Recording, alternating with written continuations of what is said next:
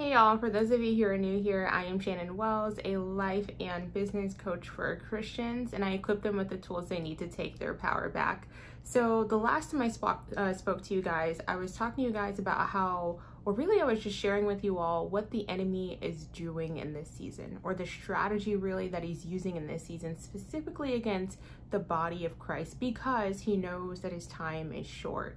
And so I actually got that word from the Lord. I was seeking the Lord and I was asking him, like, what specifically is the enemy doing in this season? He began to show me that the enemy was using distractions, chaos, and confusion. And I wanted to expound on that a little bit more. I wanted to share with you guys a little bit more on what I mean by chaos, because I was seeking the Lord more on that to share with you more. And so what I mean by chaos is, if you are feeling overwhelmed, if the enemy can get you to a place mentally where you're feeling overwhelmed, and he will do this in many different ways, whether he's throwing different physical activities at you for you to do to just keep yourself busy, to cause chaos right in your life physically around you, or to just throw different ideas in your mind, or stressful thoughts, right? Or things that are just giving you anxiety, making you anxious, fearful, things that are just attacking the mind, right?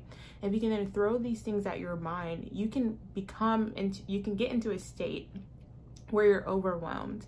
And once you're overwhelmed, then your focus quickly diverts from God, from what God said he was going to do, from what God is doing in your life right now, from where God wants to take you. Your focus quickly diverts from that onto the problem, onto the chaos, onto the things that's boggling your mind down, onto the things that is happening in your life around you. If he can get you in a chaotic state, then overwhelm will seep in. And the second you begin to be overwhelmed, your focus diverts off of God onto the problem that you're experiencing, because he wants you focused on the problem and not the problem solver. And I was seeking God on this, and he began to show me in the spirit how the enemy is using chaos so that overwhelm can seep in.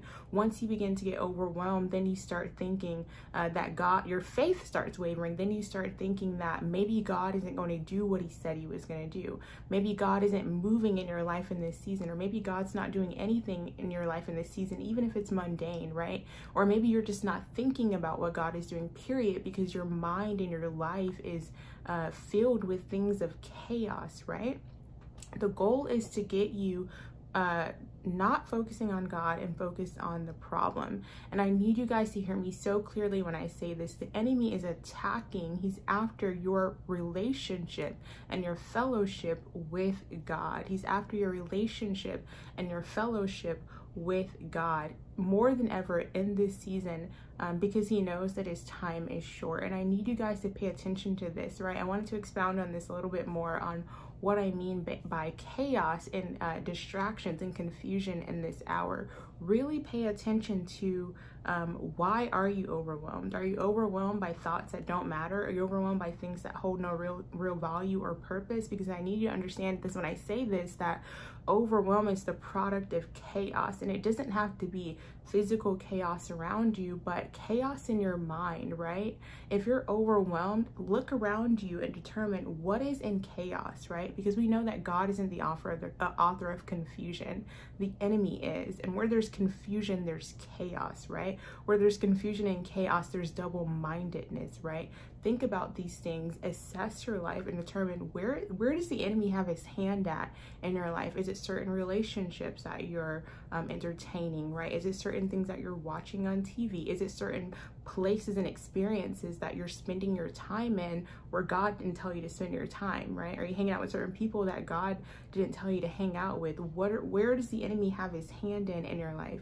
And I did a video on open doors, and I talked a little bit about this. Go back and watch that. Where are the open doors in your life where the enemy has access to, where you need to actually go and shut those doors? Because once you begin to shut those doors, then your focus, you'll begin to have tunnel vision. Then your focus will be only on God. I also did a video a couple of months ago, and I was sharing with you guys how when you're on your way to the promised land, when you're on your way to where God wants you to be, there's many different tunnels, there's many different paths accessible to you.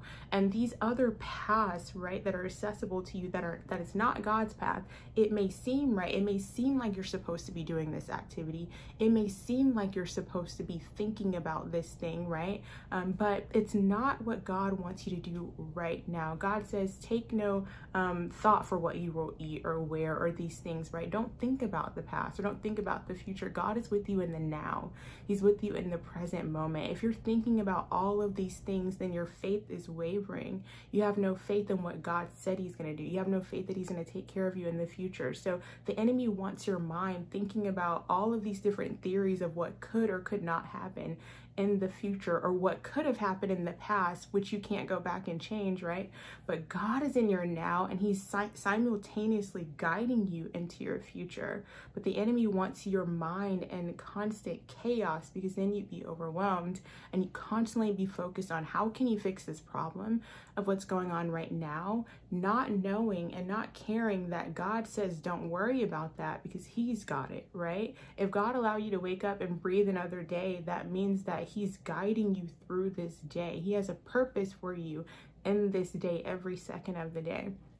The enemy doesn't want you thinking about that. He wants your mind on the problem, not the problem solver. I want you guys to really begin to assess your life. God has been speaking to me so heavily on this lately, and determine where are the open doors, where are the other pathways that's not the path that God laid out for you, but the path that the enemy laid out for you, right?